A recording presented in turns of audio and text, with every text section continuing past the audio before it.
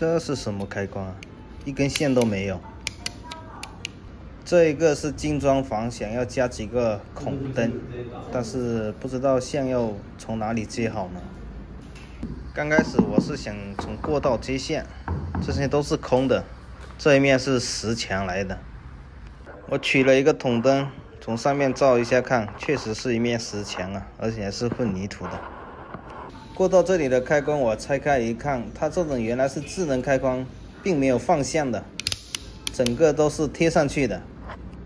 如果我从过道接线的话，我只需要在这里拉多一根线，或者是把地线改为控制线，然后把墙那里打一个孔，从这里排过去就可以了。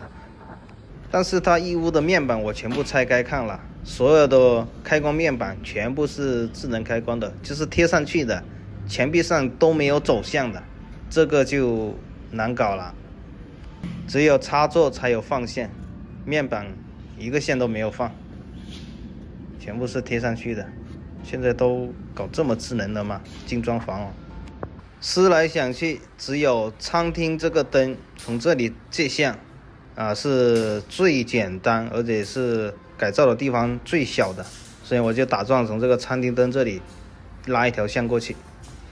先把这个餐厅灯给它拆掉，准备呢是从这里开一条槽过去。因为它餐厅这个灯呢是有带遥控的，我跟它的线并在一起呢，就是说把餐厅的灯开起来的之后，它会全部亮。但是说餐厅用完之后可以用遥控把它关掉，剩下的筒灯它就可以亮了。顶上给它开了一条槽，然后侧边也给它开了一条槽。等一下把这条线埋到里面去，就可以随着二级吊这样走过去了，放在上面它就看不到。等一下到筒灯的位置再开个孔给它穿过去。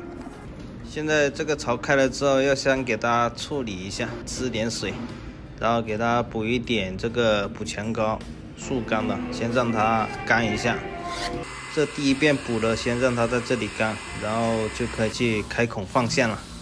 你说这个精装房二级吊顶它都做了，就不能多加几个孔灯吗？哪怕你不加孔灯，有些楼盘它是放了2根线在那里的，这样的话它后期想加灯也好加一点。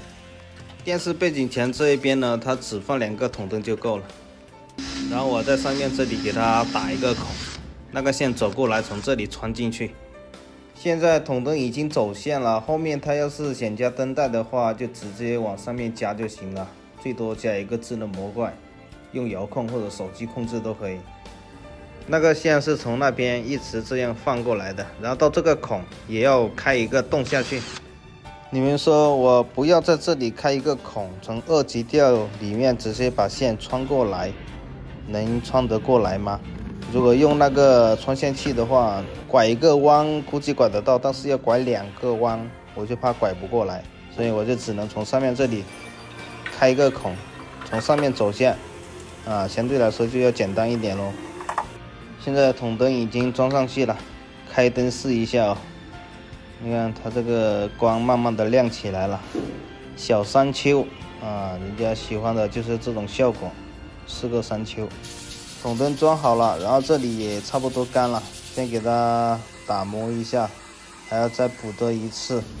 今天下午我在这里吹了1个下午了，如果分2次来的话就会更好一点，但是我今天来这里比较远，所以我就想一次性把它弄完。